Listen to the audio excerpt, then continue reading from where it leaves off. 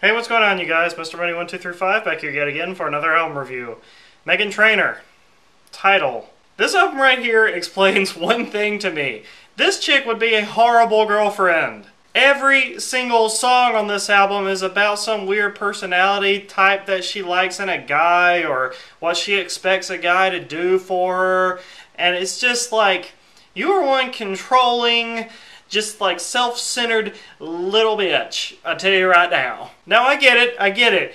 This album is not for me. This album is not for men in general. No man will get this. No man will understand this album, okay?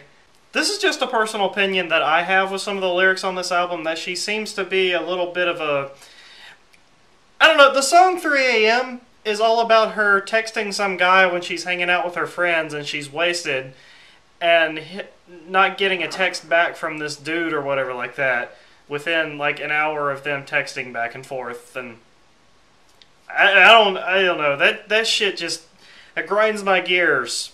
It grinds my gears. I don't like that whole fucking like you gotta do this shit type of mentality that some women have. The song Dear Future Husband is basically just like a big checklist going down the line, you know? Here's some things you need to know about me. There's no sense in disagreeing with me, I'm always right, you know, type of shit like that. Ugh. The song Bang Dim Sticks is about how she wants to fuck drummers. Who cares? I don't give a shit!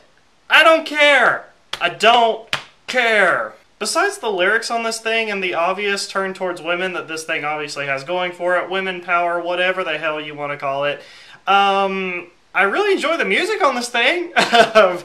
I kind of enjoy this whole like 50s thing that she's got going on this record. I mean, take the track, for example, Close Your Eyes.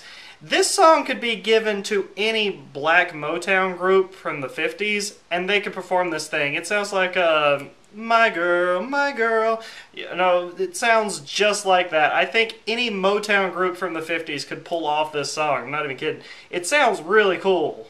There's some elements of like doo-wop going on also in the main single from this thing, all about that bass, which again is a song that I don't really like. I don't really like the message of this thing. I mean, like, I don't know. I get the whole like self-positive body image. You know, some people, you know, they're fat and they're beautiful. They love themselves like that. And you know what? More power to you. I mean, I know that there's going to be some people out there who just demonize you because of your fatness or whatever the hell. And, you know, more power to you, but I don't know. I just, the skinny bitches line, is she just implying that you sound kind of jealous? You sound a little jealous in that line. I don't know. John Legend sounds pretty good also on the track, like I'm Gonna Lose You, honestly. That song in general is actually not too bad. It's kind of sweet. It kind of has a cool melody to it. Altogether, this is just a huge pop album that kind of throws back once again to a 50s type of era, and just has a bunch of lyrics about, you know, women things. So if that sounds like fun to you, then go for it. But I know this isn't my target audience, so I feel like I'm being a little bit harsh on this thing. Like, I like the music in it. I really enjoy the throwback, because I myself really enjoy 50s music. So, I mean, I'm kind of stuck here. I hate the lyrics. The girl can sing. That's another thing. She can sing. She's got some pipes on her. The first song on this part, the best part, the interlude, the first track on here, her vocals are shining on this track. Okay, it sounds really good. It's a great way to be in this album. She's got great singing talent. She's got a great style going for her. I just don't really dig the lyrics of this album, and I can't really fault it too much for that. I don't know. Check it out for the music at least. This is just my opinion. This album is just not for me. I